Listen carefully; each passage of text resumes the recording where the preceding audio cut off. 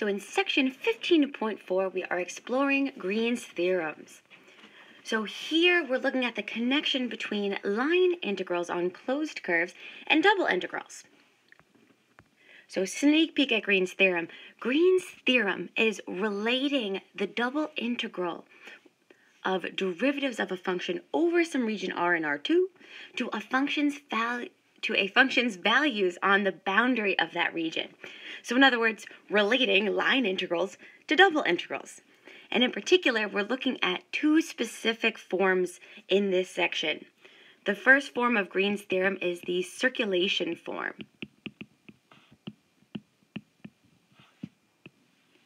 And with the circulation form, again, we are relating a double integral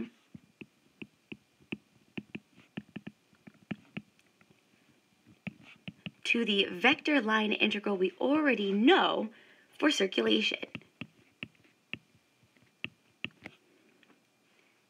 And the second form that we're going to look at is called the flux form. Again, here we are relating double integrals to a vector line integral for flux.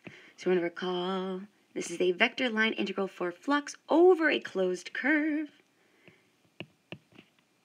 So that's our vector field dotted with that normal vector with respect to the arc length.